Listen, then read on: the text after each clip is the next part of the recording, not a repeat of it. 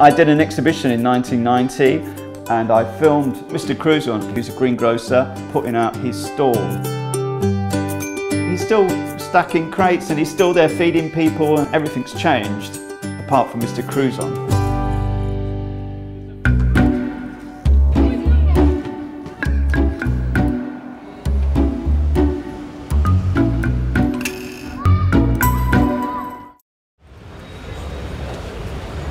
We're in Lower Mars Street in South London and we're on the hunt for Mr. Tappy and his costermonger stalls.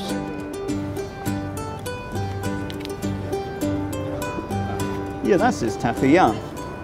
There was a family called J. Tappy, and it's John and Joe, and their father was also a costermonger maker. He made barrows and stalls when the markets were much more vibrant then.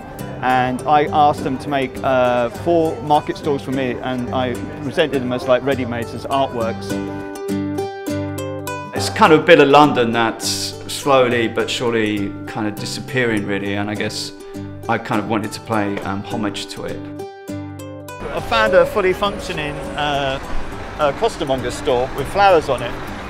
It's great to see them still being used.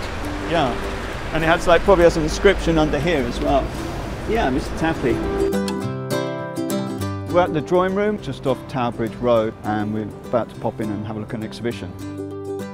The drawing room is a non-profit space that's open to the public, and so it's kind of like deals with the whole kind of gamut of drawing really, from just kind of sketches in people's books to kind of finished drawing.